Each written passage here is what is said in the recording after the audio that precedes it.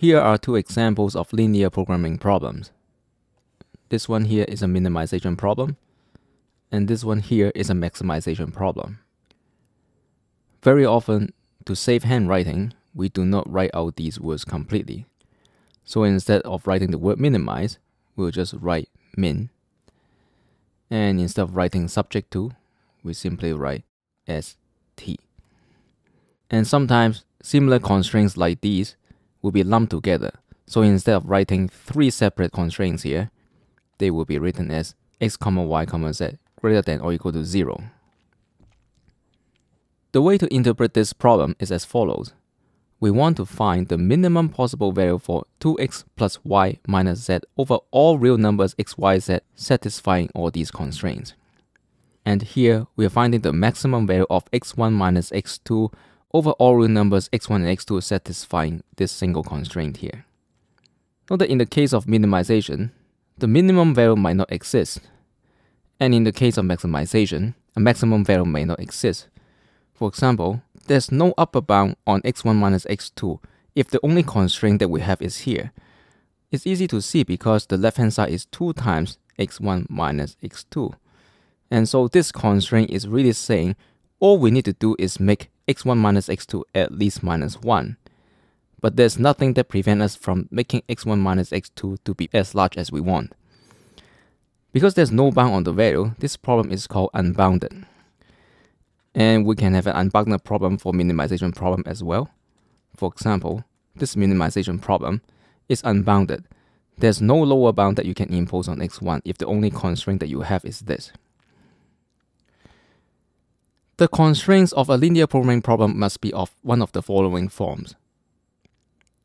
So the left-hand side is of the form a1 times a variable x1 plus and so on up to an times a variable xn greater than or equal to some real number beta, or less than or equal to some real number beta, or is equal to some real number beta.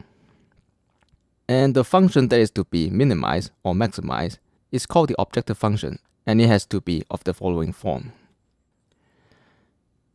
An assignment of values to the variables that satisfy all the constraints is called a feasible solution.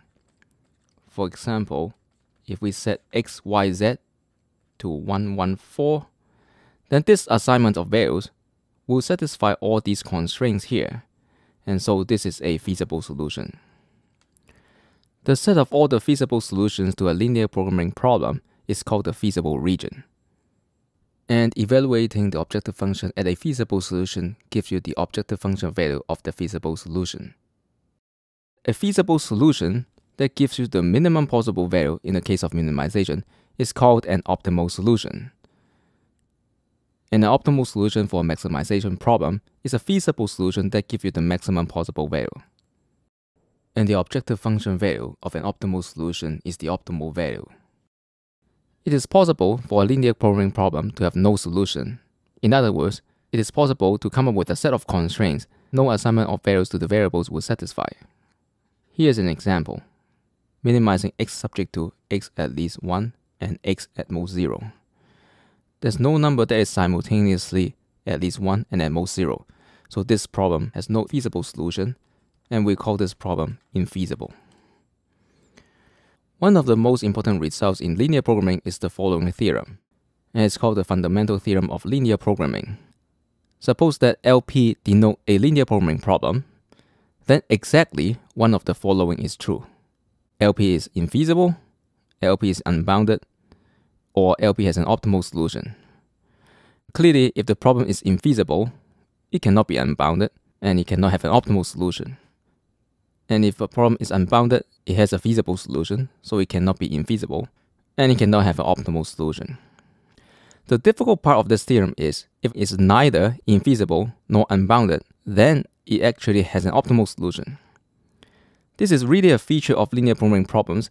For example, if we look at minimizing e to the minus x subject to x at least 0. Now we can plot the function y equals e to the minus x when x is at least 0, and it looks like this. So first of all, e to the minus x is positive, but we also know that, and we can see from this picture, it can get arbitrarily close to 0. So this problem is not infeasible, is not unbounded, but it has no optimal solution because 0 is never attained.